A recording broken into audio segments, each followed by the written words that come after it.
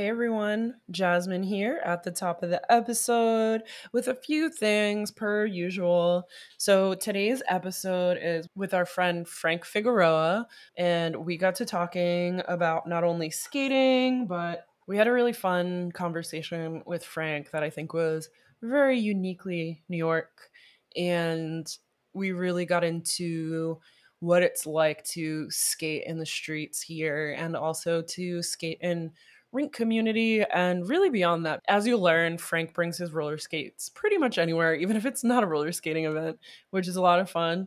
We also got into a lot of our common memories about special New York neighborhoods, especially Chinatown. And yeah, we just had a really good time. And Frank just embodies this spirit of really not just being present in the moment, but kind of indulging in the moment and really taking in everything that people, places, sights, sounds, smells, etc., have to offer to you, which makes a lot of sense in a city like New York, which can at times be sensory overload. So again, we have been super appreciative of everyone's support, listening to the podcast, sharing the podcast. We also offer the option of buying Skaterade patches and Skaterade stickers from us, which help to support us so that we can continue creating this podcast and bringing it to all of you. And again, you can find the links for those stickers and patches in our show notes. You can also find it in our link tree on Instagram, and the stickers are there in our Ko-Fi shop. Also, if you've been enjoying the podcast, we ask that you continue to share it with your friends, spread the word, and tell them where to find us at Skaterade Pod on Instagram.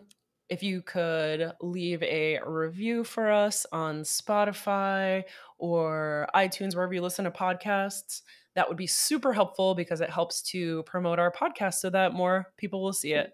So, yeah, thank you so much. And we hope you enjoy this conversation that we had with Frank. It was a really good time. Content warning. This episode makes mention of suicidality and self-harm, so please proceed accordingly and take care. Welcome to the Skaterade podcast. I'm Jasmine. I'm Mac. And today's guest is a New York native, an all-around passionate artiste. He's a lover, a traveler, a dancer, photographer, videographer, and Brooklyn roller skater. I want to take a moment to share my vivid memory of the first time I met Frank. A group of us, including Mac here, met up on New Year's Day to skate from Union Square for a short skate over to Pier 76. Once the street skating portion was over, we posted up at the pier and up rolls Frank on a scooter with a wireless speaker. He had a pair of well-loved Rydels, and I think they were taped up, and he was a one-man party. His joy was palpable, infectious even, and every time I've seen him since, he's managed to brighten my day. Sorry if that sounded very read from the page, but I did write that from the heart. Using powerful words over here. Let's do it. It's awesome. True. I feel that. It's said that my energy is contagious. Definitely. And I remember too, like, when we were partner skating, even like at, Brooklyn Skates, when we weren't partner skating, just kind of being there with you and seeing you on the floor was definitely very nice. And like, it's like hard not to want to join in. And then when we got to partner skate too, like that just, is also a strong memory of mine. And I was like, this is definitely someone in community that I really enjoy spending time with and skating with and like being around and stuff. So it's definitely appreciated. Heck yeah. It's definitely appreciated. That was a Memorial night too. Mm-hmm. Oh, you came in the day after you had skated with Mac and you were like, did Mac tell you that I partner skated with them? It was amazing. And you were literally screaming in the store. It was fun. It was sick. I keep being like, we got to partner skate again because I didn't really know what the fuck I was doing. And I feel like I didn't do a very good job by you because you were like cruising and you were like, all right, we got it. And I was always like turning the wrong way and doing all kinds of dumb stuff. And I was like, I got to rectify that situation. I'll do it again soon. But you want to know what? By doing that, you stepped out of a comfort zone and you enjoyed yourself. Definitely, you know what? And you were free about it. And that was with your support after too. After it was all, After it was all done, You had the biggest smile on your face. So happy about it. You was just like, oh, I can't thank you enough for that. But Jazzy, you wanted to add Yeah, on. definitely. You said that I was screaming about it. Yes, I was. When I came into the store, Yeah, I you were was just screaming like, about it yo, in the shop. It was like, I was about to record it too. I think you might have gone back outside like to your bike or something. And Yeah. even outside you were like, woo! Yeah, you have no idea Oh my because God. you got me the pivot cups, and I was just like, oh my God, everything is gonna go well. Yes. Oh yeah, that's And right. I then brought you those pivot cups that night too. yeah, and then just skating with y'all in general, just seeing everybody in the community, it just made me happy and just rise through the roof my energy level. Yeah, dude, that's awesome. That's awesome. Yeah, one of the things, that has always kind of struck me about you as a skater is that it's so clear how much you enjoy it, and it's so clear kind of your joy on skates and also like your playfulness with it. And one of the things, like a conversation you and I had, is because I don't know how we were talking about it. We were just talking about like rhythm skating in general, but you were sharing with me like some of your dance background. And I think at that time I was like, yeah, it's very apparent actually, because you move with your whole body, and some of the dance steps and like the things you're doing are not specific to rhythm skating. Like it's just your flavor is a little bit different. Mm. And you shared that you have done different types of dance and stuff. And so actually one of our first questions that we want to dive into with you is like, can you just kind of give us that story of your background a little bit? Like how did you get into skating? Maybe, is dance a part of that? Yeah. Where'd you come from? Okay, so growing up in Brooklyn, I grew up in Fort Greene and the projects and Fort Greene projects. Um, Dancing was always in my family. Music is always in my family. So, coming from a family of dancers and DJs, so it's like I grew up with that, and then I also had family members and people around me within the community that I grew up in who also danced and skated. So I grew up in uh, hip hop culture, dance culture, street dance culture, and I was also aggressive inline skater. I skateboarded, I longboard, I did everything on wheels. I was doing it, and then when you're Mhm. young, you experiment. So some of that stuff I just kept with it. I didn't stop, and like people were like, "Oh, you have so many hobbies." No, this is the stuff that makes me happy, and this is the stuff I'm passionate about. Mhm. So like when it comes to skating and dance, those are my release zones, for like all the negative shit, excuse me, the negative stuff that I'm going out throughout the week and whatnot. I will go to the club and release on the dance floor. Same thing with the skating. I would go to Empire back in the days, or I would go out in the street. I'm also a street skater. Like I've done aggressive. So I would ride everywhere. And then during that time in 2007, where Empire closed, we had no skating rinks. Skate Key closed down in 2006. Empire closed down in 2007. So a lot of the skaters had to Mhm. refrain to being outside. I was one of them. And during that time, I stopped skating and pursued dance. I grew up dancing with my sisters, brothers, some of the OGs in dance community. Um, it's it's just I stopped skating once Empire closed, and I stopped juggling the balance between dancing and skating. So I just started to travel and dance more than skating. And then I picked it up again about in 2013. I picked it up in skating. So my dance background comes from street dance. I do ballroom style dancing, hip hop, popping, locking. I do house. House is one of my favorite dance style music. I listen to all styles of music. And when you explained about me moving my whole body, that's me letting the music control me. That's me being musically etiquette. Like I'm paying attention to polyrhythms and everything, and I'm using my body to control that, and also expressing the message within the music that's being played. So it's not about Mhm. just doing the tricks for me when I'm skating. For me, when I'm skating, it's about just releasing and letting the music control me. So that's why you see it's a little feel fluid and energetic. So a little bit contagious when people see it from the outside. Yeah, that makes so much sense. And yeah, there is like a freedom to it almost, like I can kind of tell that you're kind of like letting go, you're not, it doesn't, I know with me sometimes, like you can tell, like when you're looking at me that I'm kind of like thinking about what I'm going to do next. And there's like some calculation happening and there's a certain level of restriction to that, right? Because I'm not really able to like fully be embodied. I'm like in my head a little bit. And I feel like with you, how I experience you is that's not apparent. That's not present. You're just in the music, just fully embodying it.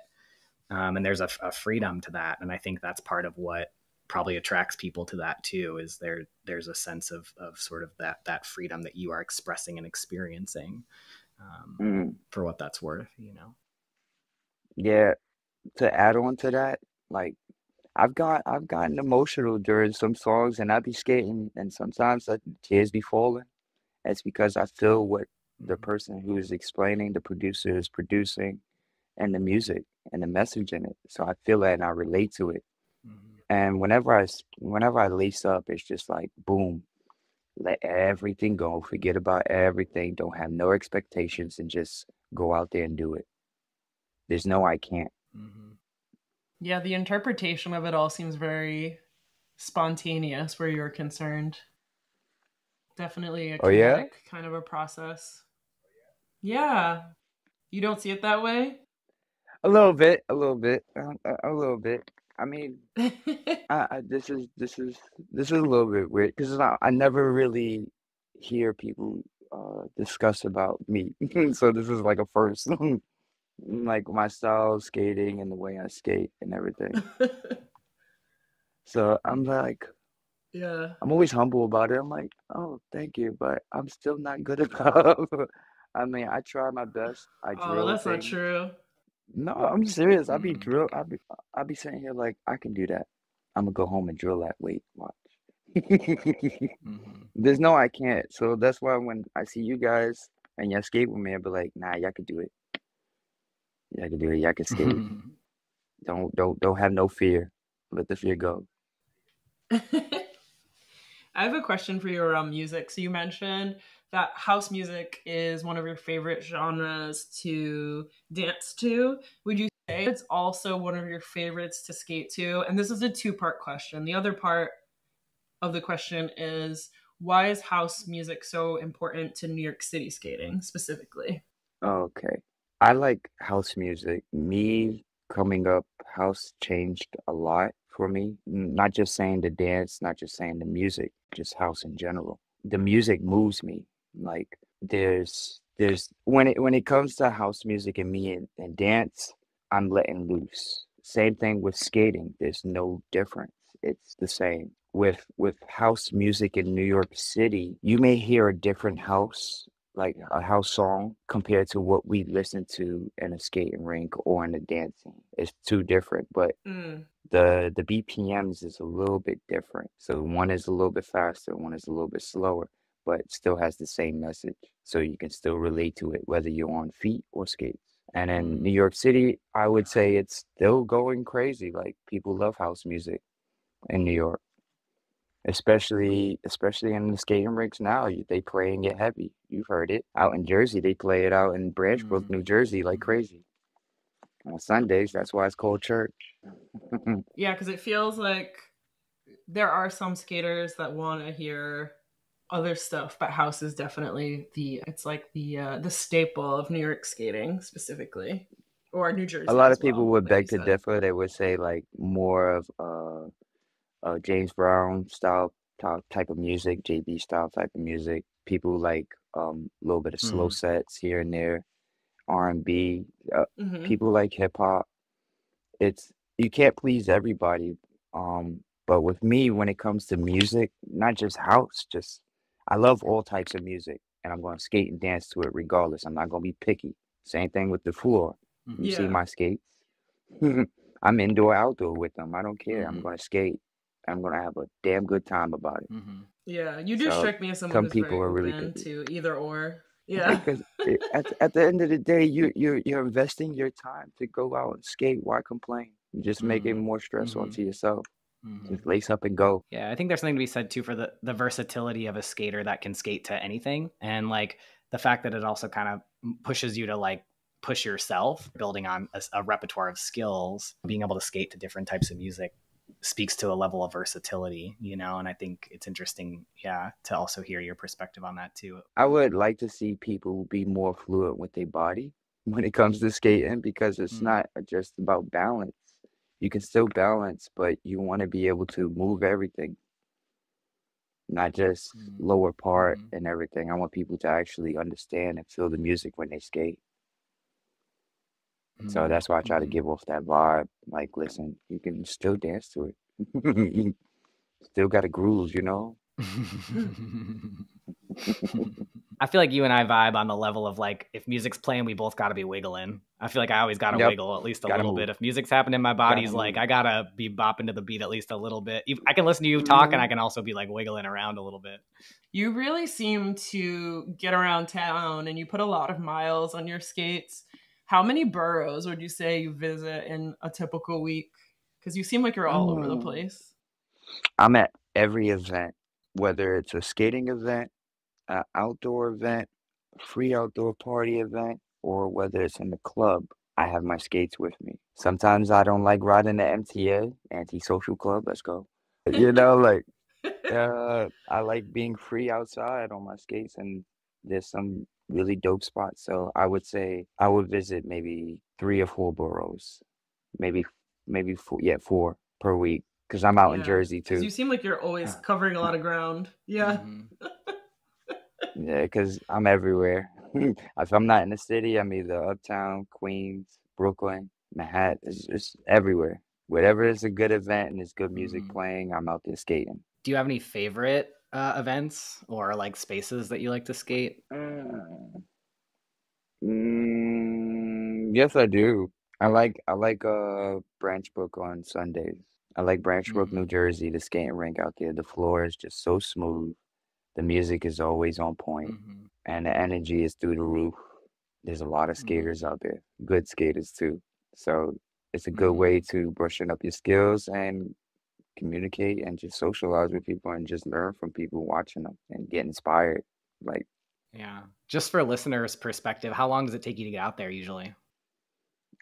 if I'm taking the train, it would take me about 45 minutes to about an hour, depending, because I'm coming from It's not bad. Brooklyn. So from Brooklyn to Manhattan, from the bus station or the train, take the New Jersey Transit and get off at Broad Street and just walk into the park from there. But late night coming home, be prepared. You ain't gonna get home till like late. Talking about 3 a.m. late. That's more what I was wondering. A Sunday night, like especially with New Jersey Transit, that's like a little more far and few between train wise. But if I'm Plan a going little bit and if more. I have a ride back, I get a ride back. That's even better. Yeah. That's even definitely. better. Then my night is official. But I like Branch Brook and I like Pier 76. That's Yeah, my Pier new love right 76. there. It's so nice to Pier be 76. outside. I'm with you. Like if I can be outside on my skates and they have such smooth concrete over there too, and like a little bit of a roof so it's not too sunny and And it's real not to nice out mention there. they have social events, I believe, on Mondays. They have a roller skating meetup on Sundays and Mondays too, I believe, over there. Oh, cool. I don't think I knew about those. So you're definitely a very familiar face to a lot of people in the skating community. How would you define or speak about the role that you play in the skate community as a friend, as a creator, whatever the case may be? Because I feel like you wear a lot of hats in skate community. Uh, I'm a friend, big brother, little brother, just somebody who's free within the community. I don't have no ties with anybody, no crews. I'm just by myself skating. But yeah, just I'm free within the community. You know, I just like being able to walk up to everybody and just, hey, how's it going? Let's skate for a little bit, you know, just vibe out with everybody. And that's my main thing. I don't really see it or do anything otherwise besides that. I just love skating. Mm-hmm. Mm-hmm. Yeah, I kind of see you as someone who loves skating, loves to move, kind of centers that in what you're doing, and just kind of from there radiates and like shares that joy that you have for it, and is really focused on like relationship, like relational stuff above anything. Like above some of the like clickiness or again the music stuff or anything else. I just see you as someone who's very focused on like being in relationship with people, and like also being in a relationship with yourself around skating. And I think for me Hmm. personally, that's really refreshing to see, because in any subculture it's really easy for there to be like a lot of clickiness or a lot of like weird social vibes sometimes, or just like pickiness about the scene and stuff like that. And it's always really refreshing and nice to see people who are like, I'm literally just here to like have a nice time and like vibe with people in a nice way and like be together in this thing and like grow in this thing together. I think that's a big part of what sort of has drawn me to you as well, as you know, a member in the community. And yeah, I just want to reflect that I really appreciate that about you and about your energy. I think all communities kind of need more of that in a lot of ways, to be honest. Hmm. Yeah. Yeah. It's a Yeah, gift. Not everyone I've, can do that. Yeah.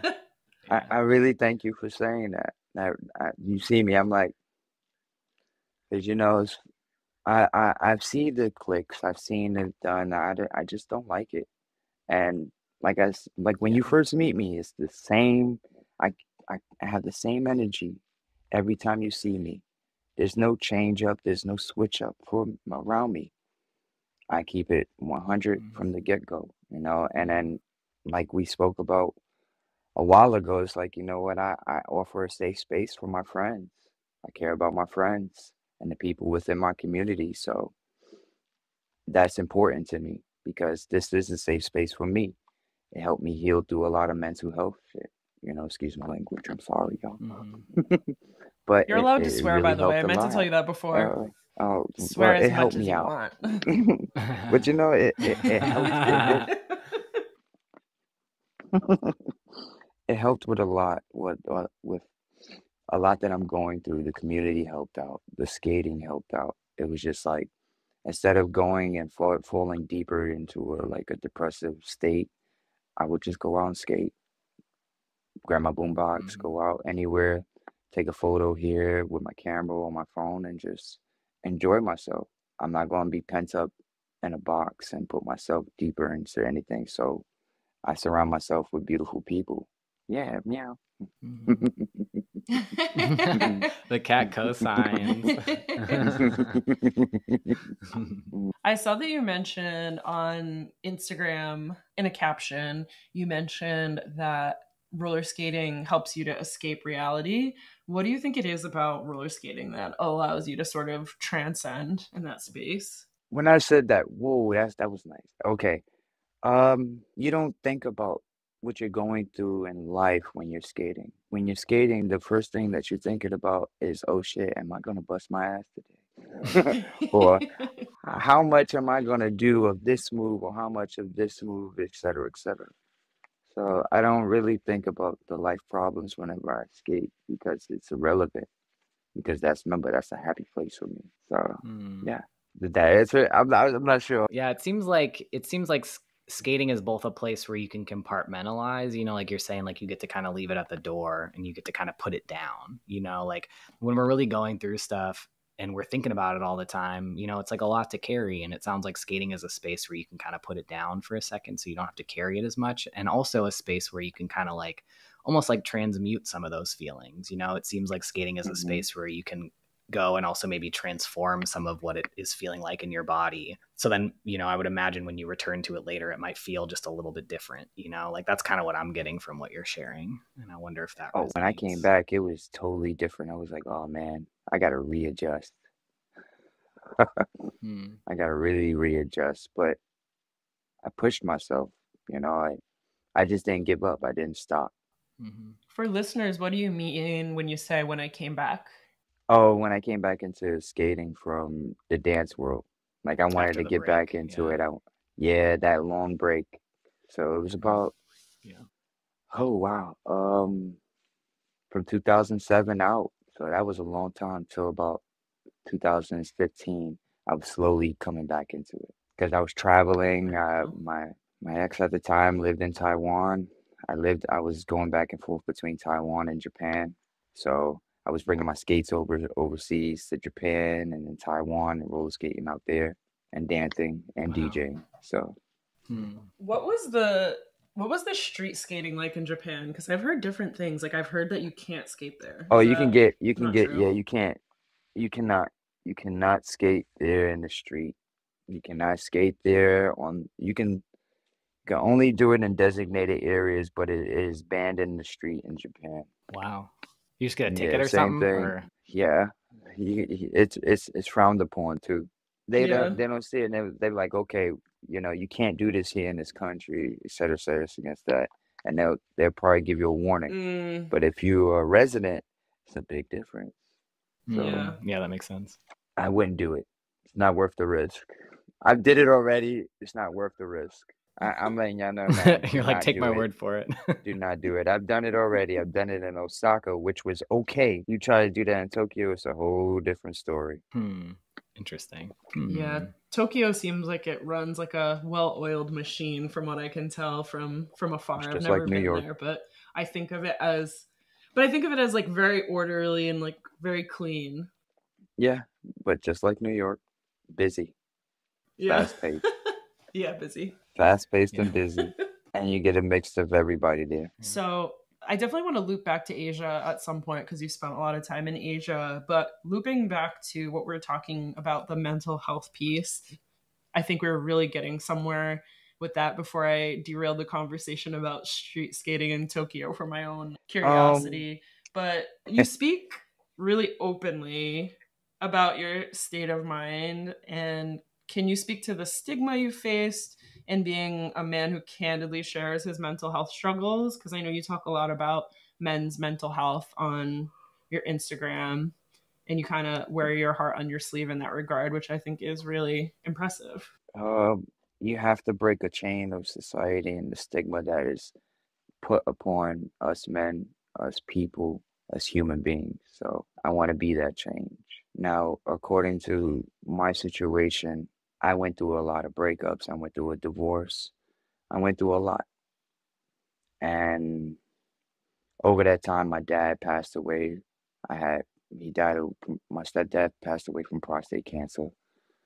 It spread throughout his bone marrow. Then my dad passed away from COVID and respiratory problems last year. In order for me to stay happy, the only thing that kept me really happy was being, again, around people within the skate community and skating and keeping me sane and having friends letting me know that, you know what, you're better, you're unique, and you can always talk about your situations and we'll be here for you. And since then, that's been like everything. And I've been an advocate myself personally. Just I say to everybody, if you ever want to talk, if you want to sit down, I'm here. I know what you're going through. I've been through it. I'm not gonna go into full details of what my life has been like with all of that, but Yeah. I've been there, done that, and I'm here for y'all. So if anybody's listening to the podcast later, you can always reach out to me and we can have discussions too. Frank's a real one.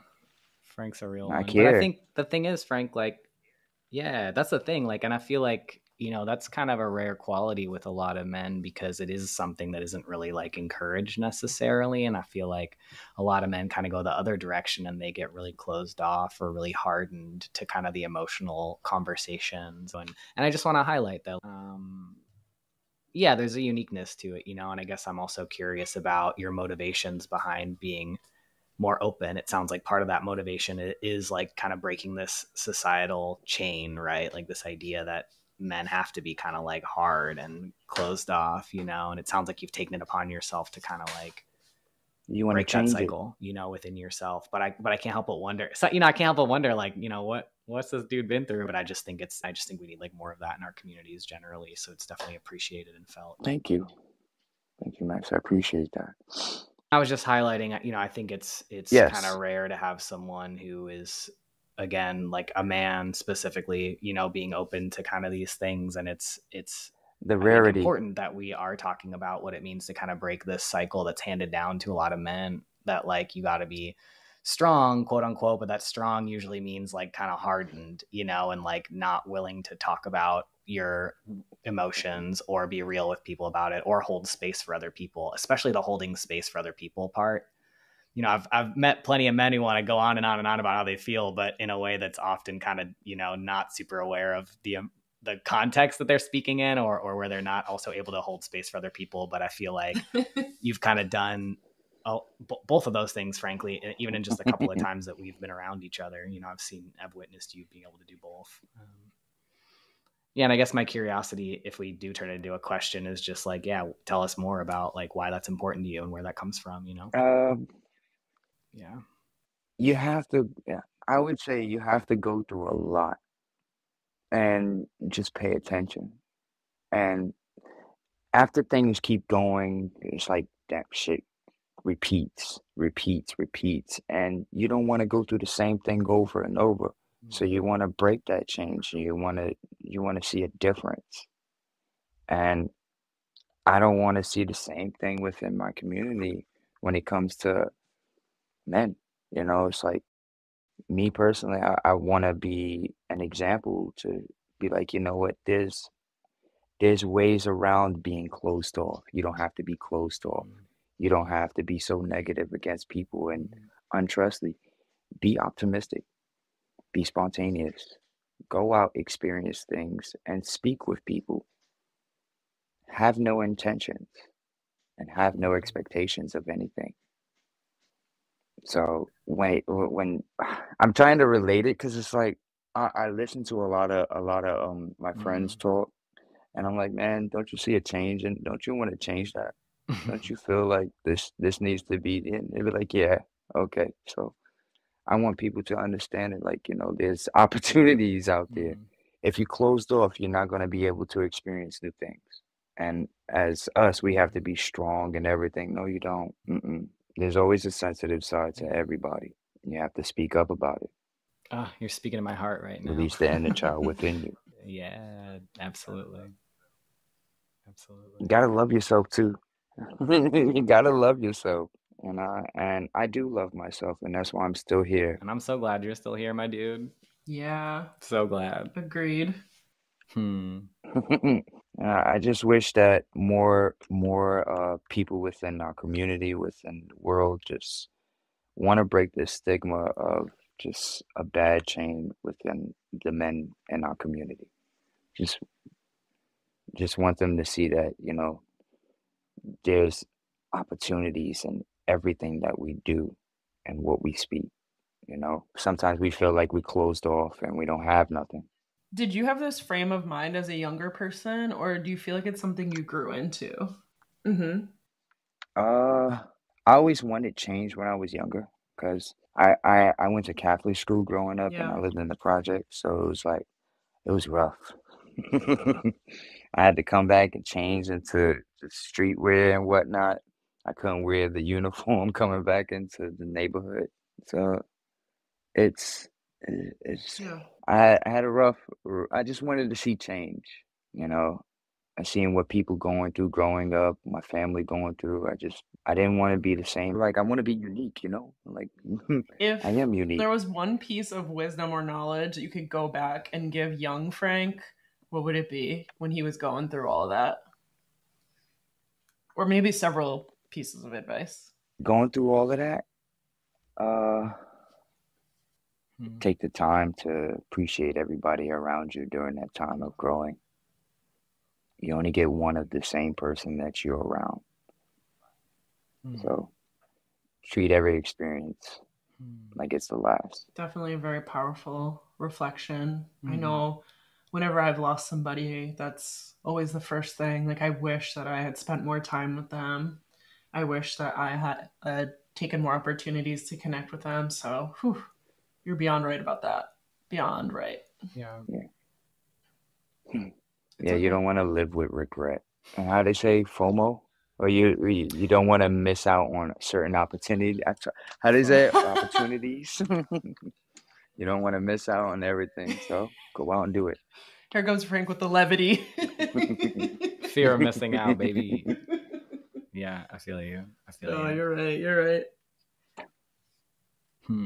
I think what's so great is that this is, I think, what in many ways we want for this podcast is we want to be having, you know, the more real conversations that I think sometimes like, you know, we don't always get to have them when we're out on like a skate floor or when we're like, you know, skating or whatever. But I think part of our goal with the podcast, at least, is to like kind of humanize each other and like be able to tell people stories in a way where it's like, look, like we can have these hard conversations. We can start to talk about breaking some of the cycles that like impact our communities, that make the communities difficult for some people to be in. Like, so personally, I'm really grateful. I just am reflecting because I've lost a lot of trans people that I love and care about in the last couple of years. And like a lot of people in my extended communities have lost a lot of trans people too, for a lot of different reasons. And yeah, I just, what you're saying like hits me in a certain way too. So I just was kind of taking a moment with that. But yeah, it's been rough out here. So I think, yeah, I'm just relating to what you're saying. And really we all people. And I would say overall, there's something about the gravity. Yeah, there's something about the gravity in which you speak that warrants a level of reflection too, that feels kind of new to the conversations that we're having, because, you know, we're having these moments of silence, but I don't feel like they're awkward silence. Like they feel very contemplative. Because the stuff that you're saying really like what you just said about, you know, connecting with the people that are in your life while they're here, that really hit. And I know that hit Jasmine for sure. Yeah. So, and just what you were saying about losing people in recent years. Oh man, me too. Whether it's family, whether it's friends, like it's happened, and I've lost a lot of friends to suicide too. Yeah. So same. That's why I'm like, you know, I'm here. Y'all need me, talk to me. I'm here. Yeah. You know, that's my take on that. Well, just, I think too, there's something to be said for marginalized communities. And sometimes it does kind of feel like at the end of the day, like kind of all we have is each other, you know, like it really is, like, it really does come down to the relationships sometimes. And like in a world where like some of the things that are rewarded are like dehumanizing other people, for the people that are those people being dehumanized, it's like, well, if I can't rely on that shit, all I can really rely on are my relationships and my community members and stuff. And so I think it's like pretty important to also talk about this stuff. And like, yeah, maybe we'll throw like a suicide hotline link in the notes and stuff. But, you know, for the record too, like I'm definitely here for folks too to talk about this stuff. I've seen my own brushes with death in my own life. So I'm definitely, you know, a lot of what you're saying is just really resonating with me personally, and I'm just grateful for it, you know. Yeah, I third that. If anybody needs someone, I'm here too. Always reach out. And if you want to go skate, call me. Message me, call me. We can always go skate. Hell yeah. I'm always down. Hell yeah. And I know where the best parties is at too. Frank's the total package, y'all. So nice. Frank will partner skate with you, know where all the best spots are, go out anytime you want. Show you a good time. But show you a good time. Okay, but speaking of still being here, you've had a lot of fucking injuries. A lot of injuries that I've heard of, at least. Probably Jasmine's heard of some too. Yeah, I saw him in the shop today, and we talked about a bunch of them that I didn't even know about until today. Frank, I'm worried. Frank. My broken hand. The first one was my broken hand. I broke my fourth and fifth metacarpal. Basically my pinky and my ring finger. My knuckles just pushed back and shattered my wrist from fighting, trying to survive somebody that tried to stab me with a knife. Second, I got hit by a car. I got doored, and I broke my toe, my finger, tore a ligament in my ankle, and water in my knee. What wheels were you on when you ran got over doored? again? I was on my bike. Oh, okay. Damn. So I went into a door, and it slingshot me into an SUV, which ran over my ankle and my foot and dragged me. So thankful to be alive. Yeah. And then the second time, somebody ran me over from behind and kept going. That's awful. Okay, so speaking of some of that stuff. So still pushing through it. Yeah, well, and I guess one of the questions I have is how do you kind of like manage skating with some of that stuff, you know? I'm sure there are people that are listening that can relate to like chronic injuries and stuff, you know? You just don't think about it? I really don't think of it. Yeah, I don't think about it. I just work out. I'll exercise. I'll stretch. I'll roll, use my foam roller, do everything. I do need to go see a doctor to get everything checked out, full physical, just to make sure everything is all right. Yeah. You know, it's important. But I still feel like the little pain in my knees, but I've been doing a lot of squats. Lots of squats, Well, lots of dips, everything, you just to try and keep my mobility. you did tell me today when I saw you at the shop, you told me about some adjustments that you make to some of your floor work, like keeping the weight out of your wrists when you're doing floor work. And I thought that was super interesting. Can you tell the listeners Oh, about that? you think of it like a spring, your arms as a spring. You Mm-hmm. have to think of it like when you want to be as light as possible, landing your foot or your hands onto the floor, using your elbows as a spring to lightly go down and then push back up. That will give you momentum to do whatever you feel like doing that's in your head within that move set list, whether it's on the floor or not. But I'm like, you gotta have strong shoulders to do So that you though have to too. think of it like a coil spring. But it's an That's awesome why I said you tip. gotta do them dips.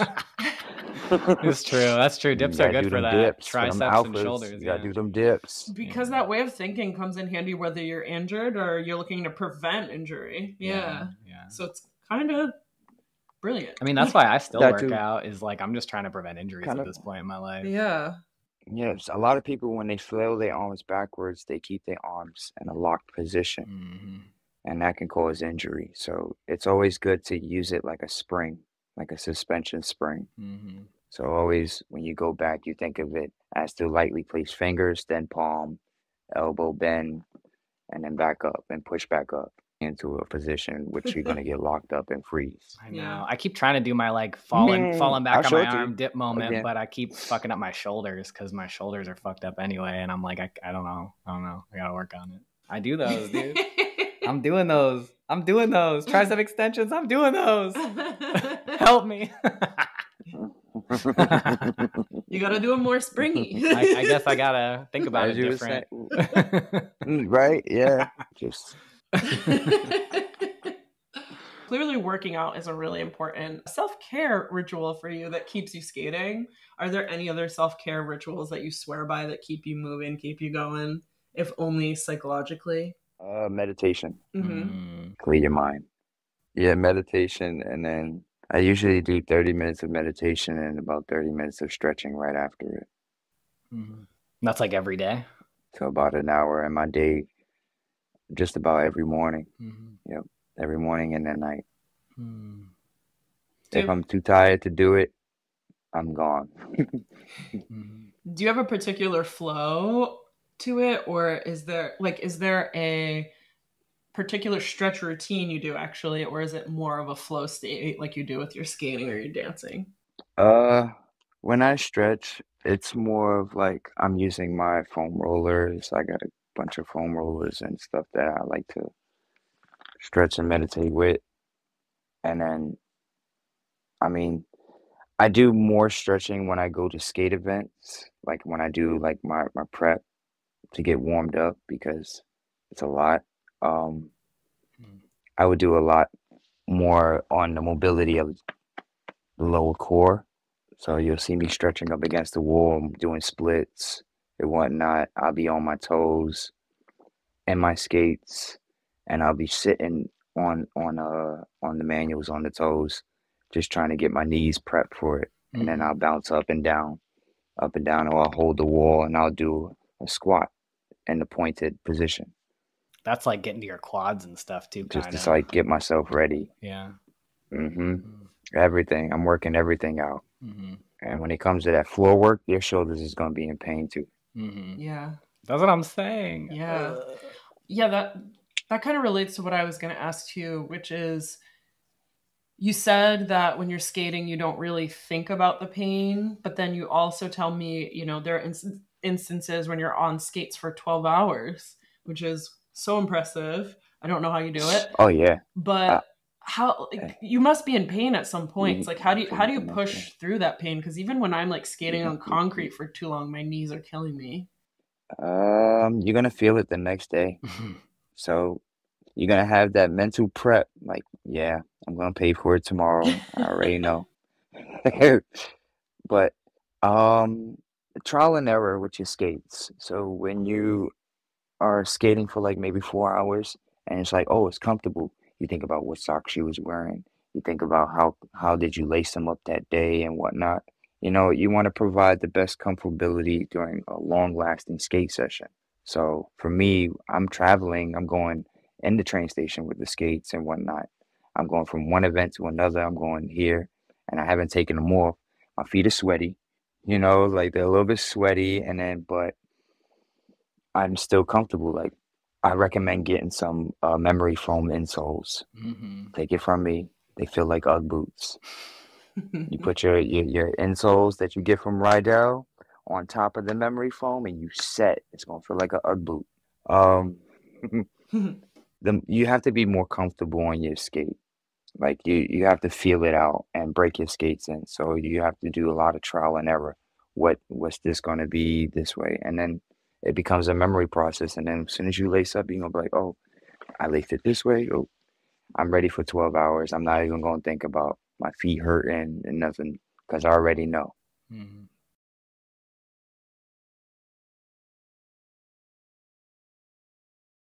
So yeah, I would say go through a trial and error process with it. Mm-hmm. Like what works best for long lasting.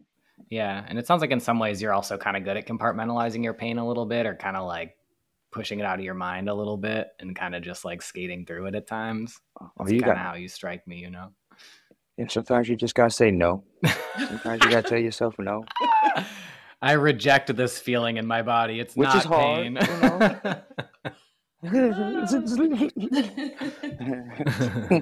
I rebuke you. Sometimes you just gotta be like, you gotta like, okay, take it easy. You can test the limits of it. If you feel a pinch or a pain, take it easy and test. It's okay to test limits. Don't go things full on out. I know sometimes it looks like I'd be going full on out on certain things, but I've been testing it. So I know a certain limit. Don't try this at home. Like you won't see me. Yeah, you won't be seeing me doing full on sitting toe spins for a minute until my knees get more stronger. Even though I did one in the shop. You were doing all kinds of spins. It was pretty impressive. You were doing corkscrews, floor work. Yeah. Well, I mean, the thing that I think I appreciate about watching you skate too is I can literally see you testing those limits, because you're also like, it seems like not super afraid of falling. And I see you I'll like literally watch your process of you like I think when we were at Pier 76 last time, I saw you doing like some toe spins, and you did kind of like spin out and you ended up like falling back at one point. But also like that's literally the way that you learn your limits, is by being willing to kind of throw yourself into it and like feel that edge a little bit. And I really see that process when you're skating, which is pretty inspiring to me, because I feel like with roller derby, I was always really good at pushing those limits for myself. But when it comes to rhythm skating, I always get real nervous about it. So I always kind of hold myself back, and I keep myself definitely in a little bit of a comfort zone with it. So it's really that energy that you give off when you're skating is always nice for me, because I'm like, oh, okay, I can go there a little bit too. Like, okay, I can get there. So it's cool to like kind of watch you do that as well. Just again, for listeners and for my own reflection and appreciation for you, for sure.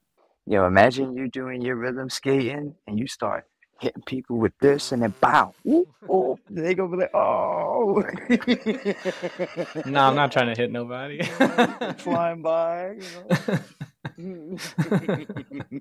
I think what Frank is saying is that he wants you to hit him. Oh, wow. All right. We could go to that dynamic, I guess. Oh, shoot.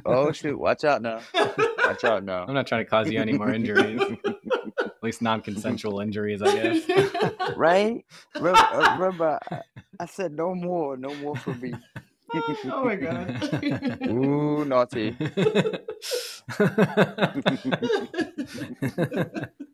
LOL. Oh my god. Oh my god. Shame.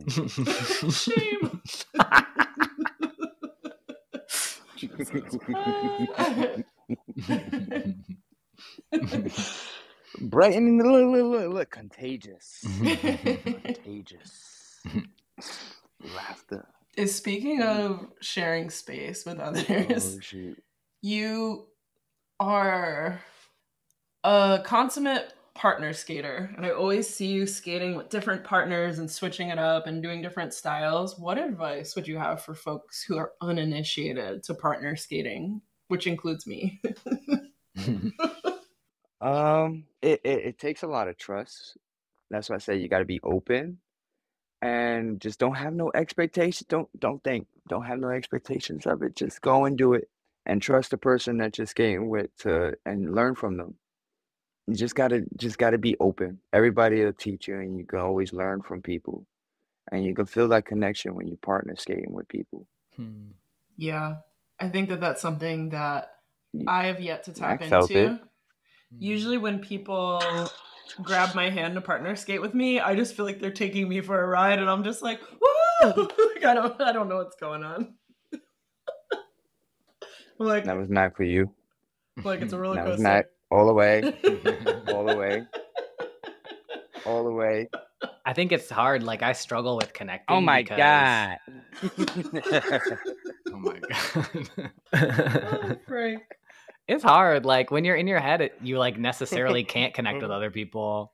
And like, I get in my head, and then it's like hard to feel the connection because I'm too stressed about what I'm doing or whatever. And literally, when we were skating, Frank kept being like, "Get out of your head. Just do it. Just chill." And I kept being like, "I don't know. Which direction am I turning? I don't know. I don't know." And Frank was like, "Bro, chill." I was like, "I can't."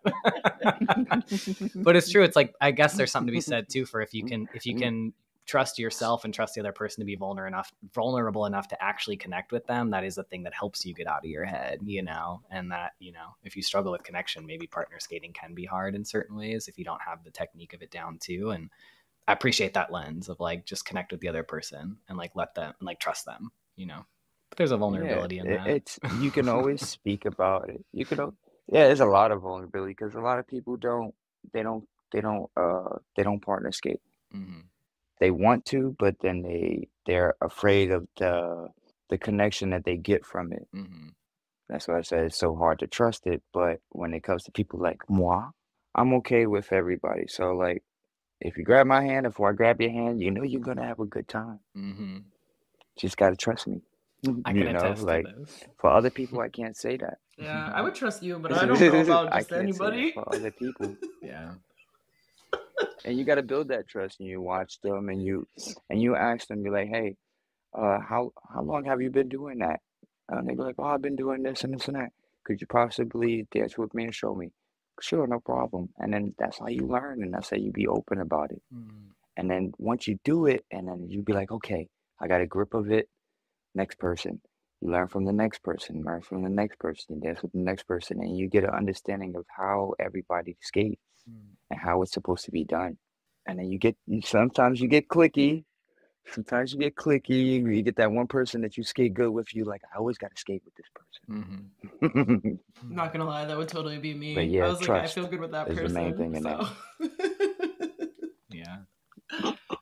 I mean, I think I think it's natural for humans to tend towards like comfort. And once you build that comfort with one person, it's easy to just kind of stay in that zone. So yeah, I kind of get it. But also like, I really like the approach of like, part of what I love about skate community is that so many people are open to like learning off of each other and like vibing with each other and teaching each other through just like existing together and skating next to each other. Like, I have a really fond memory of skating with Lene at Brooklyn Skates, and like I learned so much from Lene, and we didn't even really talk hardly at all. We just skated next to each other a bunch that night, and Lene would start doing something and I would just mimic what Lene was doing, then I would start doing something and Lene would try to do what I was doing, and that's kind of all we did all night, and we just had a really nice connection with it. We weren't really partner skating, but we were just like kind of connecting and learning from each other and exchanging, and then there didn't have to be much more than that for it to be, for me at least, a really stand out and like special memory.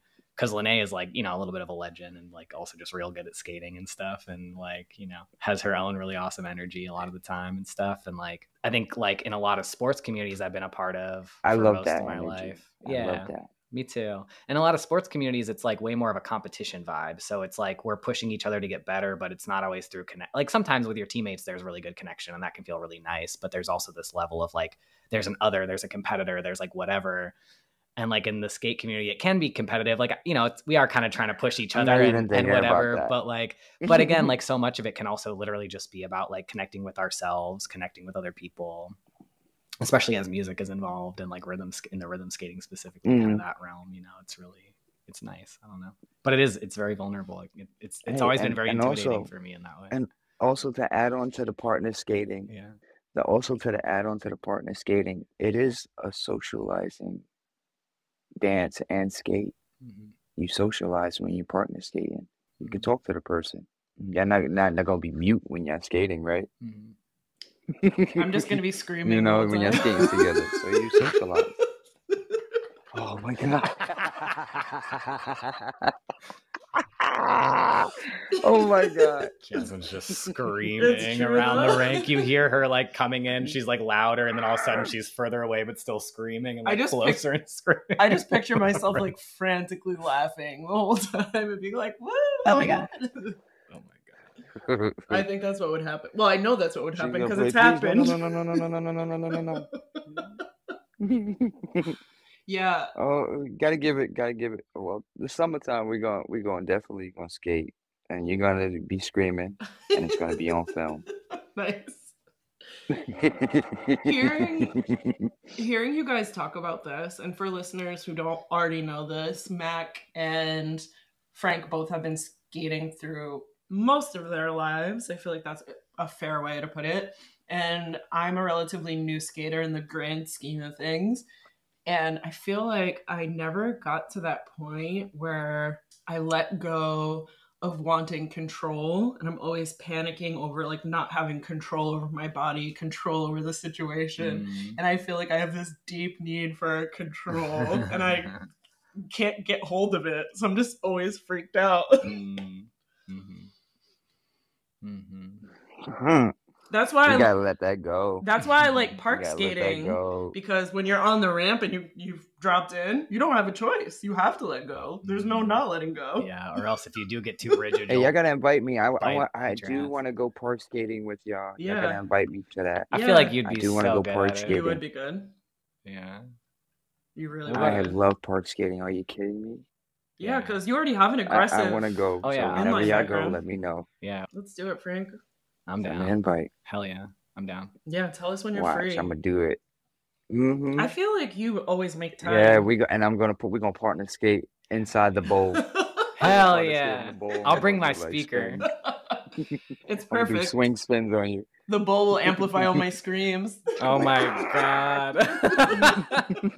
I'm gonna be up on top taking film of it all. Don't worry, listeners. You'll have a video shortly. Don't worry. No, shoot, you'll be laughing. What, are you crying? Both. I'm doing both simultaneously. You crying? Oh my god. Oh my gosh. That's my natural state. Laughing and crying. I actually love the fact that y'all come from the different world. Like, we all similar, and I love the fact that y'all come from the derby, just everything. It's all coming together, and I like that Mac was open to coming out and doing rhythm skating. I love it. And having Alex there also, shout out to Alex, coming out there and just enjoying themselves. You know, like I want all my friends to experience that, and I want to experience that with them. Just like we all coming out and just having a good time. So we gonna have a good session. Watch.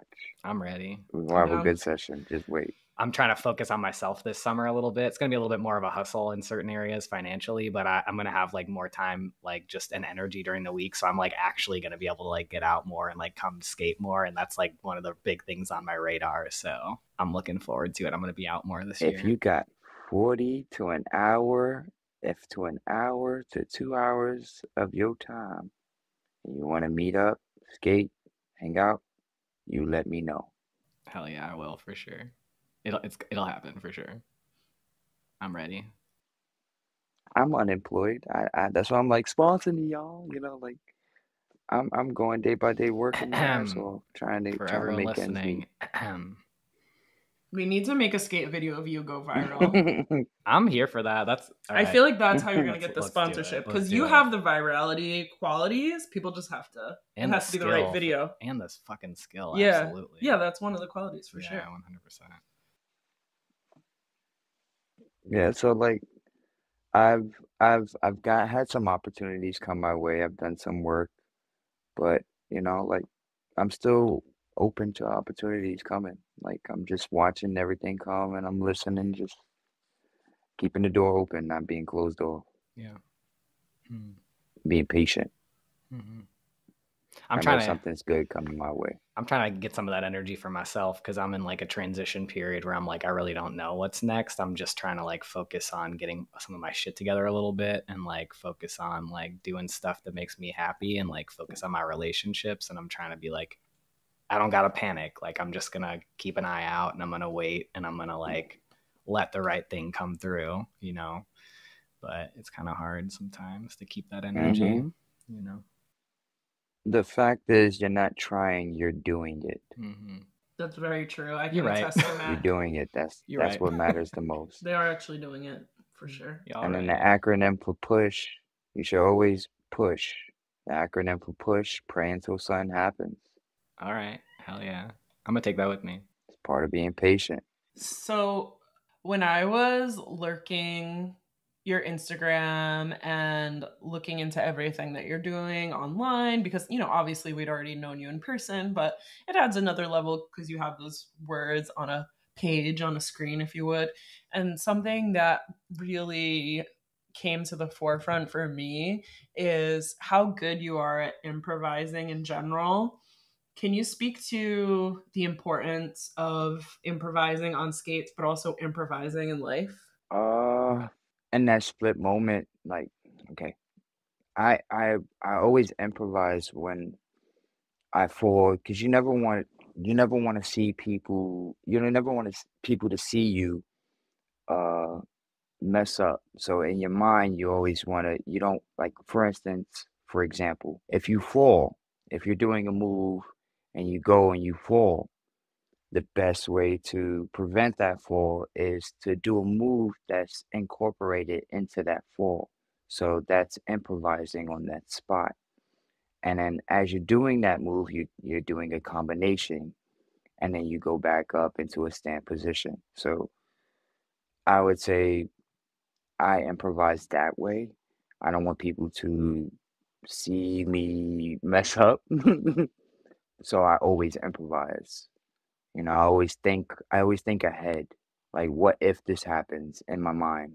Like, I'm like a third person. Like, I'll see it in that split second as I'm getting ready to almost fall. You'll see me tuck, kick a leg out, go out, and then do floor work. I'm a little surprised to hear that you don't want people to see you mess up. Where do you think that instinct comes from? Because I feel the same way. But I don't. Sometimes it's from the dancers. It's from the dancer in me. It's like I don't want people, and the performer in me. I don't want people to see me mess up. So I will always I will always improvise, especially performing. I was always told, if you fuck up, try to do something flashy. Yeah, make it seem like it didn't happen, on performances. So it's not coming from a place of shame. It's coming from a place of performing, is what I'm hearing. Yeah. That's really interesting. No shame in it. Yeah, there's no shame in it. It's just like, yeah, you want to give people this idea, Yeah, you might fall, but yo, look what he just did as he fell. Yeah. That takes a lot. Some people, when they fall, they down for the count. I have to imagine some of that comes with just like athleticism and experience though too, like, and having put your body in a bunch of weird positions. Cause I'm thinking about like people that are like brand new to skating and kind of like, if you don't have the muscle memory, like being able to do it in those moments is like a little bit hard. But I know like for me too, just having fallen so much in roller derby, like there's certain ways I can kind of like protect myself, or my body just knows to like do certain things when I fall, or to kind of recover in certain ways. So I feel like part of it too is probably like the fact that you've been doing it for so long, and probably from such a young age too, that probably like props that up a little bit for you. I think even with some beginner skaters, it triggers that in you. Yeah. There's like this very roller skater signature thing of falling down and striking a pose. LOL. Even if you can't make it into a move, you can make it into a pose. Oh my goodness. You better stay flashy, stay classy. Yeah. That's right. I meant to do that. Oh my gosh. Yeah, you like that? That was nice. That was called my death drop right there. Yeah. Exactly. That's literally exactly what I was thinking of. I was like, turn everything into a death drop. It's fine. It's fine.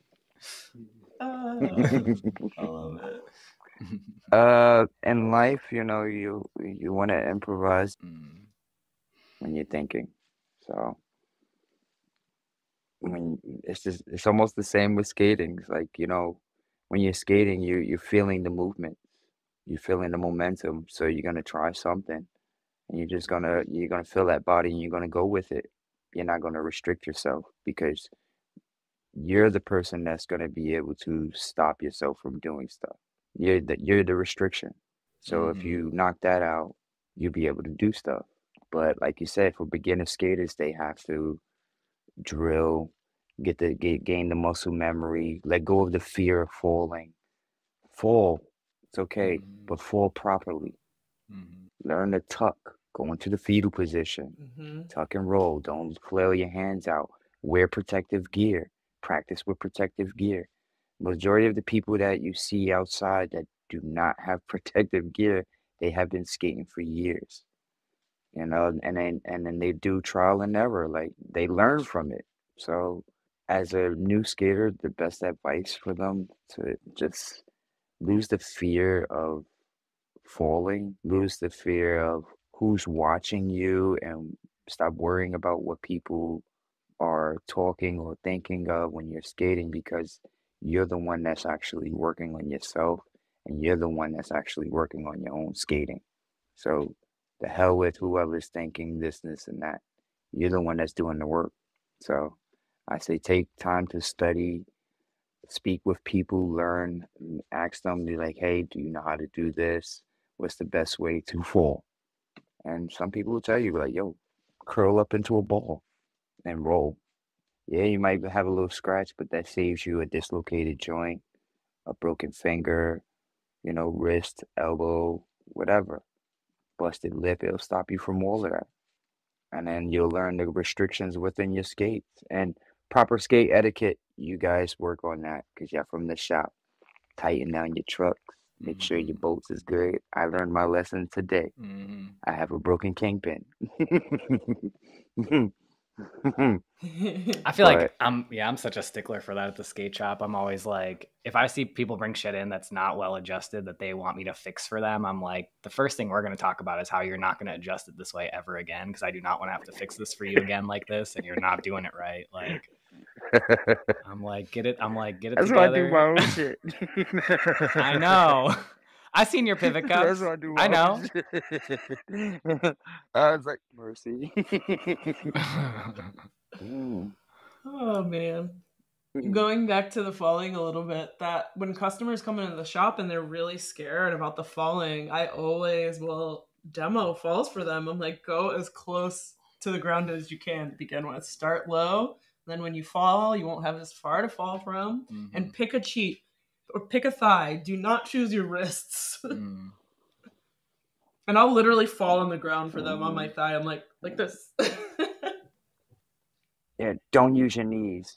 Don't fall and use your knees at all. Fall on your butt cheek. If you can help it, for sure. Tuck and roll. Tuck and roll. I fell on my knees plenty of times and I regret it. Do not go forward. Stay away from going forward. Yeah.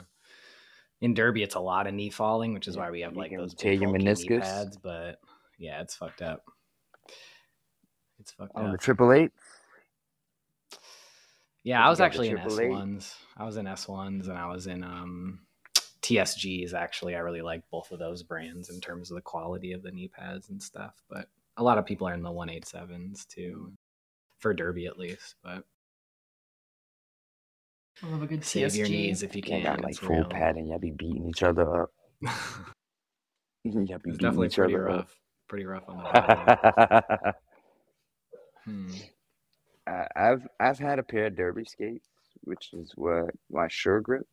I don't know what happened to them anymore, but I had a pair. What'd you think? I had a pair of Derby skates. I liked them for the street. Loved them. They're good for the street. Fine. Not having a heel in the street is nice. What?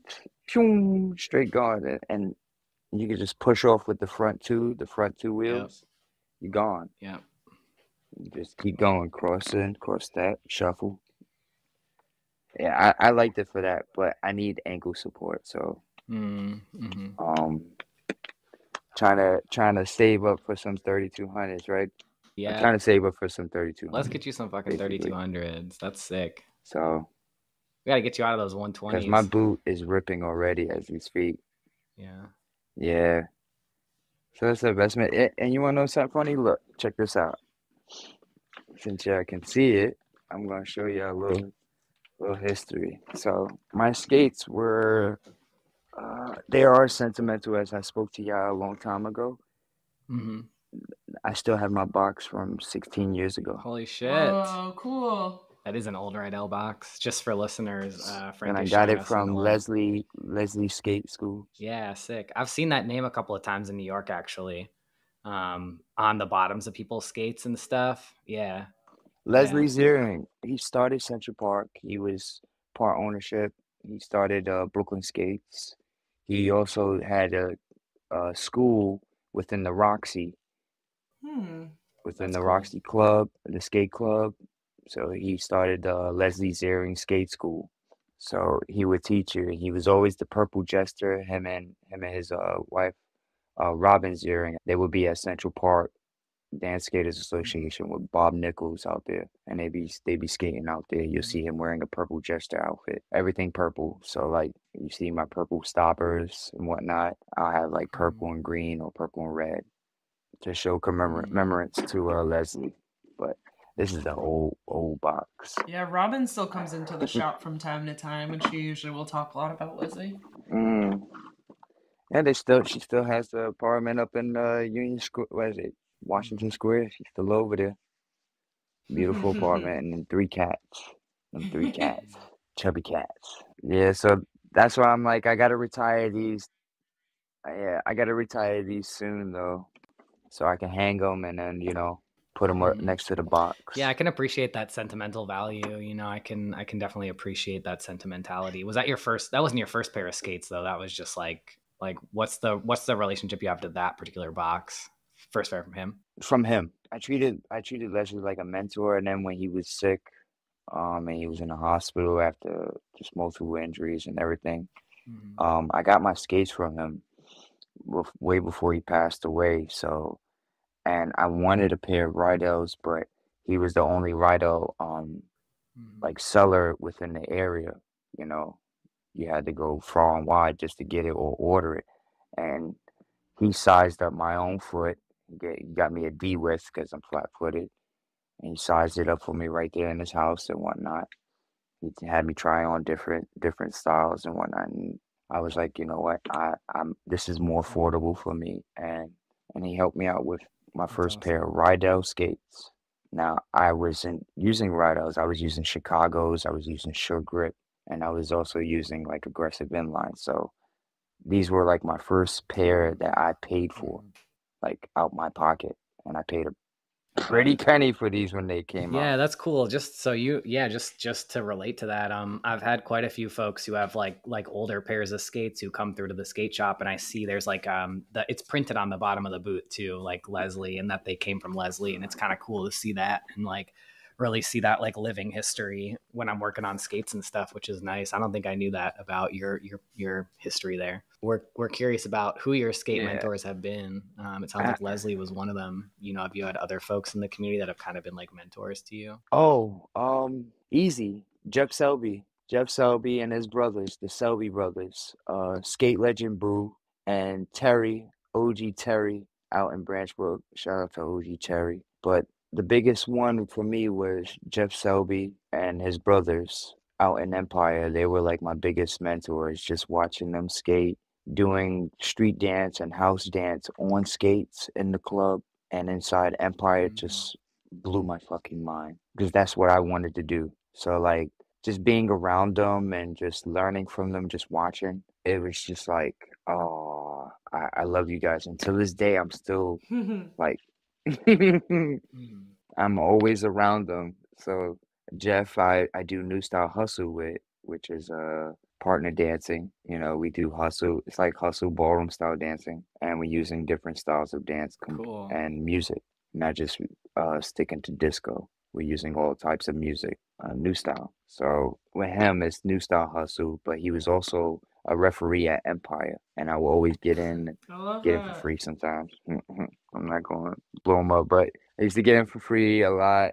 Um, Me and the guys we used to come in, and anytime we see him and his brothers in the cipher or in the middle or just skating around, it was just like you ever sit there and you'd be like this, just starfound, it's Hell like yeah. shocked, like, oh Yeah. my God.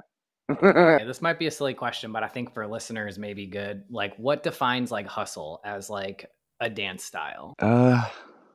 What defines hustle as a dance style? It's a social dance, a partner dancing. Meaning what? Social dancing, meaning you socialize with the person that you're dancing with, and you So also it sounds like express it's dance not within the music. Yeah, both are moving in unison to the music. okay. So it sounds like it's less about like specific techniques or specific moves and more about the way you're relating to the music and the I mean, there dancing. is a lot of techniques. There's foundation that you have to abide by. There's always foundation with any dance or anything. So once you stick to the foundation, you can always add on to the Mhm. foundation and put onto your own style. Mhm. Same thing when you're learning with people with skating. When you watch them, you learn that move from them, and you adapt your own style and your own twist to it. So with partner dancing as far as hustle, you can look at um, Mhm. Saturday Night Fever as a reference. John Travolta. That's a good reference for That's listeners. hustle. Thank you. I'm sure plenty of listeners can understand that. Yeah. Okay. Cool. What you see them dancing to disco, what you see them doing during the 80s, 70s, and the disco era, that was hustle. Yeah. Thank you. I think that gives a good visual to listeners. Yeah. It's also Yeah, a that makes partner sense. dance and social dance. Yeah, go check it out. And then if you're interested in new style hustle, you can also check out Jeff Selby New Style Hustle worldwide. We're in Japan, Europe, everywhere. We can link some stuff too. Yeah. Give people the kind of visual reference. Check out my mentors and learn from them. Is there anything that you would really like to touch on that we haven't? And also, I have a few other small questions for you at the end, but Nah, shoot them questions. I'm loving it. We love silly questions. Okay, So I'll start with what? the silliest question that I have. What was it like to meet Keanu Reeves? We have major Keanu Reeves crushes, so we have to know. Wow. All right. So, funny story. I used to work security for 125 Broad Street, and he was shooting John Wick within the financial district area. So down by South Street and Water Street, and his trailer was right outside my building that I'm posted in front of. So I'm smoking a cigarette, drinking my coffee, and I see him just sitting outside his trailer. Nobody recognizes him. Nobody bothers him. I'm not gonna bother him. I'm standing on my post. So I just look at him and go, "Good morning." Good morning. He said, "Hey, good morning." And he's humble, super humble, like the sweetest person you'll ever meet. It's just respect his space and respect him as a person. And then, you get stuff. Like, I was just chill about it. And he was like, "You want a picture?" I was like, "Fuck yeah." I love that he Picture. offered it. Yeah, that's kind of nice. And I had a good conversation with him. And I had a good conversation with him because I treated him like a person and not just somebody famous. And I think I do that within any kind of scene too. I don't be like starstruck, but I was just like, yo, Yeah. he's just like us. But he's the sweetest person you'll ever meet. I'll tell you that much. And he's quiet, calm. He just likes his quiet time. He's like, he loves his me time. I can tell that. Everybody's walking by and not even paying attention. I'm like, yeah, do y'all know that That's John Wick is sitting right here? Yeah, that's cool. That's cool. I feel that same way. Like, I don't really get the Do y'all celebrity not thing know? kind of because I feel like people love to like pedestalize people, and I'm like, they're literally just human beings who want to be related to like a human being. And when you're pedestalizing this person, you're automatically kind of dehumanizing them That's because it. you're treating them in some kind of way where it's actually more about your feelings about them than it is about who they are as a person and how they are showing up in the space too. And it's like, that dynamic has always made me real uncomfortable. Shit, I wanted to know more about him, like personally, not just like on an actor's level. Yeah. I wanted to know the ways he think. Like, how does he go about on his day-to-day basis? like that. But you can't ask that when he's got taking his time, enjoying his coffee. I think he does his own stunts too. He's one of those actors. But He's really yeah, He's so hot. yes, he does, and you can see, and I'm gonna tell you, you can see all the bruises on his hands too. Like you can see everything. Like he works. There's no bullshit behind it. I love Keanu Reeves. That's my shit. Bill and Ted. That's old school right there. I love Bill and Ted. You said you had another Keanu Reeves question? No, that was my only Keanu Reeves question. My other questions are a lot less silly, but can you tell us what it was like coming up in the arcade scene in New York City? Because I know you have a history with arcades like Chinatown Fair. Oh, okay. Growing up in the projects, me and the guys, we were called like nerds because we liked like anime, we liked games, we were like big on video games. Like my first console was a ColecoVision and an Atari 2600. So, and then I had the Game Boy Brick, which is around here somewhere. Me and the guys, we loved Chinatown so much. And then we came across Mott Street and Elizabeth Street. That's when they had the mall and all the Gundams and everything. It was like, oh, import stores is here out here. Oh, this and that. We can get the games from J&L. Oh, sweet. The arcade is here. Oh, they got all of this. And we just lost it. And me and the guys, we spent a lot of time out there. Whether it was either skating at the Brooklyn Banks and getting kicked out, skating by the World Trade Center and getting chased, and then going into the Get Dumplings at Wohop, and then going straight across the street to China Fair Arcade, where as soon as you open the door, you smell nothing but musty arms. As soon as you open the door, it smells like nothing but sweat and armpits. Yeah, and that carpet absorbs it all too. Oh my God. And you got people playing Street Fighter, Tekken, Dance Dance Revolution. Yeah. Just competition. And there was other places too. Like me and the guys, we were battling people. We were like playing, just beating people left and right. But then it got tiring. You wasting money. Then life hits you. You want to do other things growing up, right? You don't want to be stuck in there. And then us, we were rebels. We wasn't allowed to come into the city by ourselves. So fuck it. We took the bikes and we was out. Skateboards, bikes, and we rode over the bridge. Yeah, of course. Because Fort Greene is right there. So it's like, why not? Dumbo, downtown Brooklyn. So all you gotta do is go over the Manhattan Bridge and you're in Chinatown. They just opened up Brooklyn Banks for skating again. Do you think you're gonna hit up that spot again, or what do you think? I know. I cannot wait to go. Look, you see, I already had the board out yesterday. I cannot wait to go. That's why I'm like, I got my skates back. Oh, if I had my aggressives, ooh, if I had my aggressive, I'd go out there. But I'll injure myself on purpose just for the banks. Not on purpose. No more injuries. We've established this as a rule for you. Because I already know if I do aggressive style and I start doing all of that and I have all my skate and I have all aggressive skates on, like I already know I'm going to injure myself. I'm going to fall consistently and I'm going to get up and I'm going to keep going. I know myself. I'm not going to want to stop. I love New York for that stuff. It's like, I was just like, I don't know. Since living here, I've had a lot. I stay by Chinatown right now, and like I love Mott Street. There still is like a little arcade over there, like a little family arcade or whatever that I go to sometimes, which is kind of fun. And it's nice to be like, oh, I'm skating over in this one area of Manhattan, then I'm like skating over to this other spot. I'm getting my favorite bubble tea at this one spot in Chinatown, popping by this one store, and then I'm gonna like go down to the waterfront and like skate by the waterfront for a minute, and getting to kind of have all those different experiences within the span of an afternoon. And get food where it's like, just like so fucking good and so fucking cheap. It's so awesome. Like super cheap. Yep. Yeah. I love it. A lot of my definitive New York City experiences from before I even moved here happened in Chinatown. Chinatown has a really special place in my heart, especially Bura Burai and Bodhi, their other location.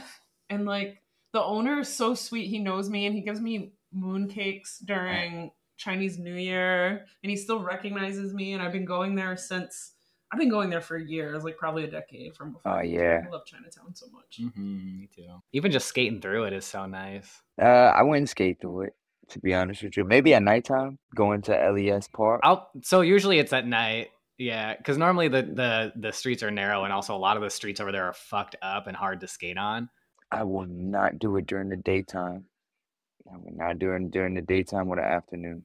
During the day, it's kind of trash though. Yeah, That's true. early morning, yes. And there's people all over the streets and the sidewalks. But yeah, like totally. during the afternoon, it's Yeah. mayhem. It is mayhem. You ain't going nowhere. Maybe at like 12 o'clock at night, it is beautiful outside. And if it's good weather, it's like 78 degrees, not windy. My best friend lived on Elizabeth Street, and he has a house. His dad owned a shop at the bottom, and we used to host parties in his house it's like a little studio apartment and whatnot, and we used to have right in Chinatown. So like every Chinese New Year, we have like a little house party, and then we have a ritual of doing wo hop and go down to wo hop and order like mad dumplings. Good times, good times. And then going by the waterfront, even though it's cold as shit. You know that they rebuilt that whole area underneath the FDR, so it's much smoother for skaters until like about, I think it's what, Yeah, I think 10th so. Street, like 14th Street. That's when it becomes It's into the nice. park, correct? But Yep, down and by now South it's- Street Seaport, Yeah. where the banks is open up, I believe. Remember it was cut off? Yeah, it's real smooth. Remember it was cut too. off before? Now it's open. Yo, I can't wait. I can't wait. I can't wait. I know I'm saying it like, oh, it's like I can't wait, but and it's literally right there. But you know, I wanna take a day off and go, just like bask in it. Like, oh yeah, it gives me nostalgia.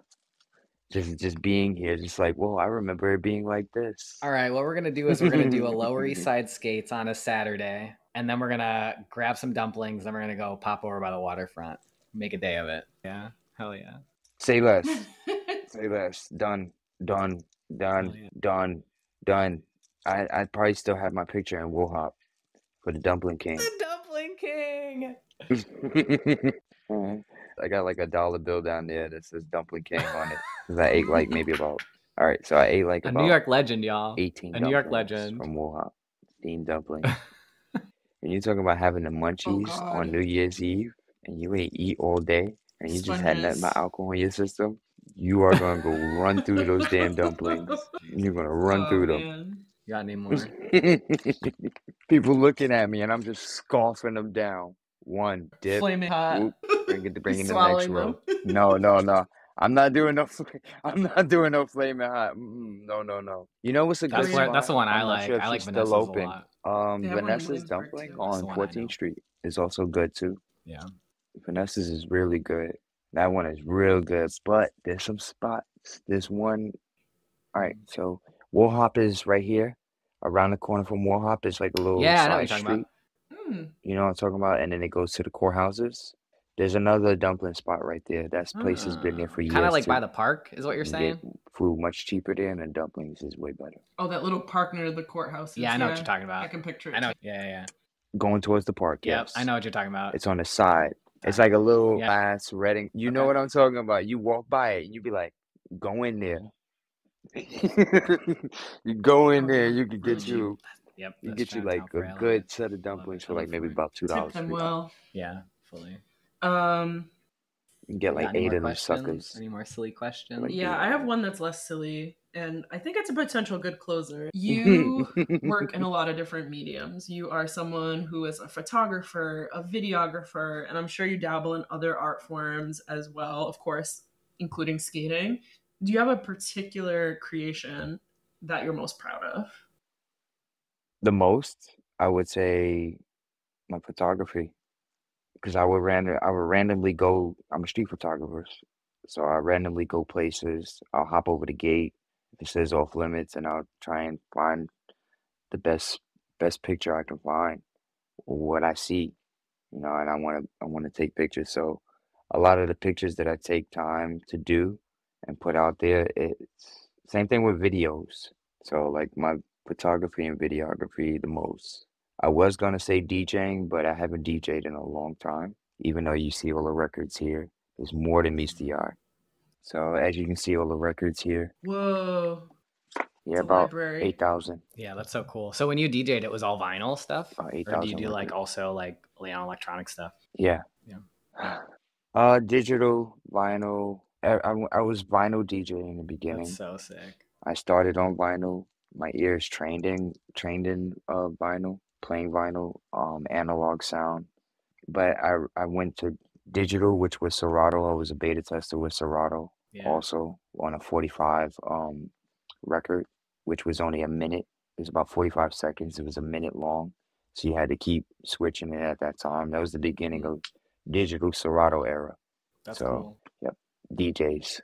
Yeah, I got a shit ton of them That's here. so sick. Cool. I grew up with a dad that played a lot of vinyl, so I got versed in how to handle records, and he would talk to me about the different kinds and stuff and all that. But so he had a pretty decent record collection. I feel glad that I grew up on it. These days, I don't really have much vinyl or anything myself. Oh, But it's a process. It's cool to have learned about it, and I'm imagining all that I had to deal with and how it is a process, you know. And I'm like, wow, I couldn't imagine DJing with vinyl. Like, you gotta like haul your shit everywhere. You gotta like be on your shit with like all the manual transferings of everything. You got like, yeah. You got scratches on your record, you know that's gonna pick up your needles. You gotta worry about your needles being dirty or cooked.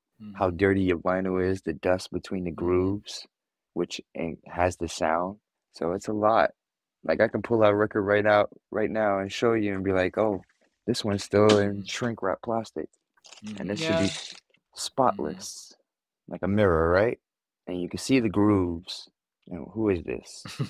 Player, don't stop the music. DMX, wow. I had DMX here somewhere. I just pulled it out too. Oh, a friend of mine. Hell yeah. What? Hey, look, I even got Def Jam Mariah Carey. Which one is this? Like that, y'all. Like that, y'all. Like that, and like that, y'all. So, and then each record, I don't just have one. I have 2 to 3 to 4. I have triple copies of each record in case one get messed up and I have to beat juggle, scratch. Yeah. Instead of you clicking MP3s, I had to carry like 3 or 4 records of the same record and had to like switch and beat juggle. That is a very hard art. It's easy for them now, but back in the days when vinyl was very hard. What's your favorite place that you've traveled to? I wanted to ask you that earlier too. We were talking a bit about Asia. I know you've been all over Asia. I actually love Osaka, Japan. I love Taiwan. I really do. But Osaka, this Asia, Osaka, Japan. That is the best. If you're going there for food, the best food. If you're going in there for clubs and dance and music, they got the best music and club and dance. The culture there is accepting. They love people there. It's a whole vibe. How are the record stores there? Like, it's a whole vibe in Osaka. And then Kyoto is not far from Osaka too. Dope, actually. One of my homies at GrooveNut Records, he's out there in Osaka. Damn, bro. You have, I'm trying to think of the name in English. King of Digging. You have King of Digging out there. So record shops in Japan, and they also repressing a lot of records out in Japan also. So the record business is booming up there. So, and in Japan, they preserve a lot of their records and they take care of their stuff. So whenever people go out to Japan, they try to bring as much records back because they resell it and they take care of their shit. Their shit is like mint. Majority of the Japanese people in those record businesses, yeah, mint, super mint. They go all the way to like Brazil, and there's a guy in Brazil that has like 1 million records. He's like the archive for it. And they go out, they come here, there's like a record meetup where a bunch of collectors, they come in, they start digging, and they bringing back crates of bulk of what they found here, and it's being shipped over into Japan, and they reselling it. So you have people like that in Japan where they actually clean it, take care of the records, and put it in a proper sleeve and re-sleeve it for you. It's a process. But I actually like Osaka for that too also. But the food, you gotta go for the food in the clubs. And like the culture is amazing. You're gonna love it there. Like in Kyoto, if you like countryside, you really like countryside and you like nature and mountains, Kyoto. And it's only about an hour ride on the train on the on what is it, MRT? Keihan line? Yeah. Wow, it's been a while. Yeah, you take the train. It's you gotta learn the train system in Japan. It's similar to New York, but if you don't read Yeah, Japanese, it's exactly. hard. Kyoto sounds like the ticket for me. I'm like, ooh, nature. I went to Japan when I was a teenager because I was able to. Fly to Osaka. If you're gonna go to Kyoto, fly to Osaka. Fly to Kansai Airport, where you land on the Ooh, water. It's an airport on the water, and then take the train straight to Kyoto. That's my sounds dreamy. recommendation. I know it I'm does. just saying.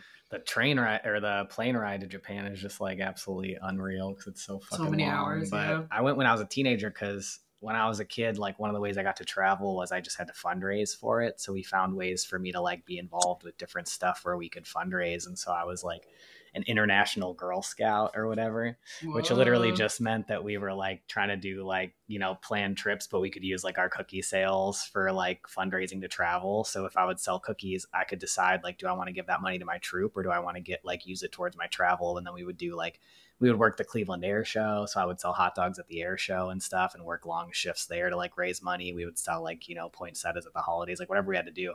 So I raised a bunch of money so I could go to Japan because I really wanted to go because I was super into like manga and like anime and stuff when I was younger. My troop didn't send us anywhere. We didn't get any of the reap any of the cookie Same. benefits. You have to. All the money you sell for cookies goes to your troop as a Girl Scout. No, but they didn't use it for anything fun like that. It was just but this was an international troop, so this was separate. So I had my local troop, and I could choose to put my money towards my local troop. But a lot of times we had the money we needed for the campouts and stuff we wanted to do. But this was specifically an international troop where like you join with the intention of like culture sharing, basically, where like you're traveling abroad, and that's like the point of the troop. So that was like basically like my that was like my way of like, I don't want to say gaming the system necessarily, but like that was my way of being like, we're going to use this nonprofit to basically raise money so I can just like travel. Cause it's like, it's not like we were doing anything for our local communities or anything. We just were like, we want to travel and this is how we use money. Look, there's other people that do worse than what you but you're definitely gaming the system. You know why? Hey, you because an opportunity. What we were doing at my Girl Scout troop is we were literally sleeping in church basements and calling it a slumber party. Well, I mean, what we did at my local troop was my mom was our leader and she gave up on making us do anything because we would always be really obstinate about it. So she'd be like, use your cookie money for whatever we want. We'd be like, we just want to buy snacks and rent a movie and have a sleepover at our friend's house and use our cookie money for that and like gossip. So that's like what we did. Your mom was the secret. My mom was just like, I don't care. I'm not going to force y'all to do shit you don't want to do anymore. I'm sick of fighting with y'all. Do whatever the fuck you want. I'll just sign off on it. She was the homie.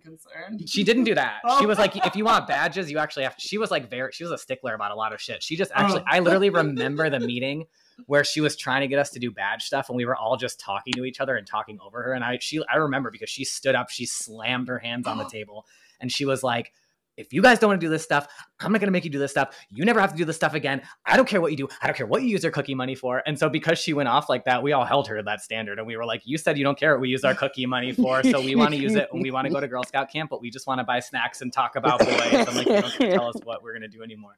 But a lot of us were still motivated to get like badges and stuff. My motherfucking basically, but anyway, so basically I was just able to fundraise and I went to Japan and we did a thing where we were there for like a week or something, but we went to Osaka, Kyoto, we went to like Nara, we went to Tokyo.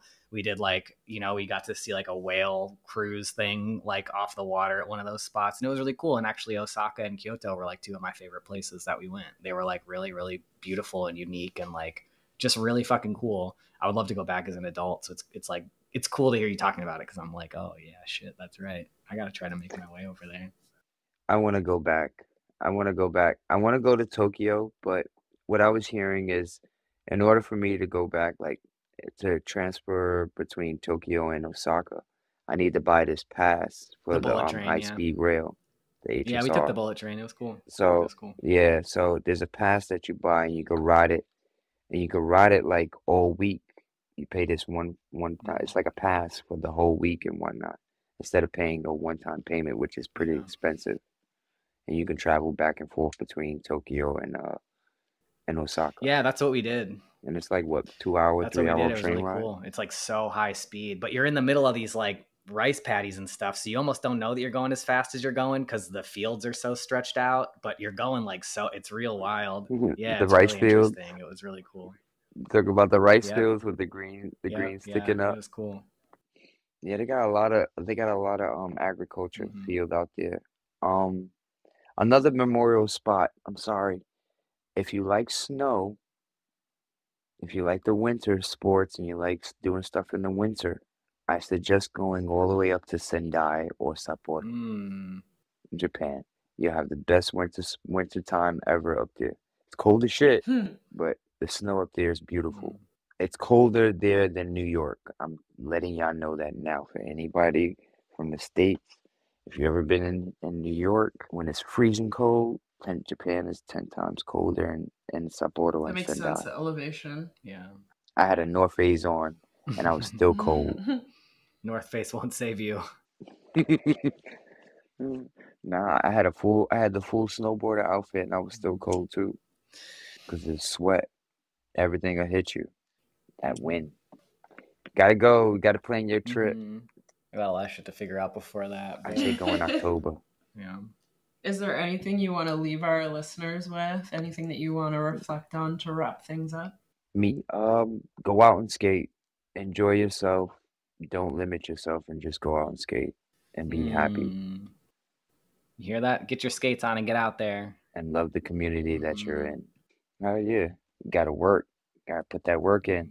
Pay your skate, yeah, your wood tax dues and whatnot. Pay it all. Definitely.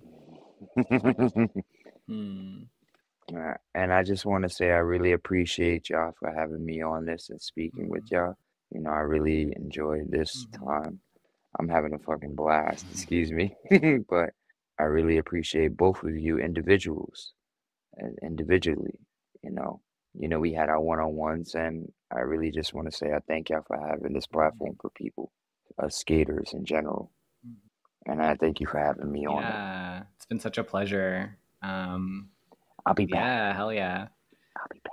Yeah, it's been such a pleasure, and I'll say personally too, I'm just like really glad and grateful that you're out in the world doing your thing, being who you are. I think it's special, and I think it affects people. Yeah, like you make a difference, and I know that's true because you've made a difference in my life, even in the few times we've interacted. So I just really appreciate that, and I'm glad you made the time for us and to be on this podcast with us and to speak, to your heart and your truth and stuff. And we're gonna make a little Chinatown day happen soon, so you'll be hearing from me. No, yeah, we're gonna make a bunch of videos, and then you know what? Who knows? You might even have a little recording session, podcast session, and having with their socializing of different skaters within the area. We'd like to. I Who think we'd like to knows? try to do something like that. So Putting it out there. It's heard. It's heard. Yeah, have your little mini microphone. I do have a small lavalier microphone. We could do that. Welcome, we have the this is the equipment skate. for it. We've been thinking about it. We want to try to get out to like some skate events and like kind of Why because not? we're nervous people. Because we're very nervous socializers. Do it. You're gonna have to babysit us. Just do it. Yeah, Just go fully. and do it. Like we don't have your energy all the time. I'll be there right with y'all. I'll be like, yo, y'all want to have a conversation? Y'all want to talk about Hell skating? yeah, Let's right, go. cool. Come on. Come over here for a second. Come over here for a second. We're a vibe. Perfect. Oh my gosh. And that's when you get them. Boom, hit them with the microphone. So, how's it going today? All right. Okay. Heard.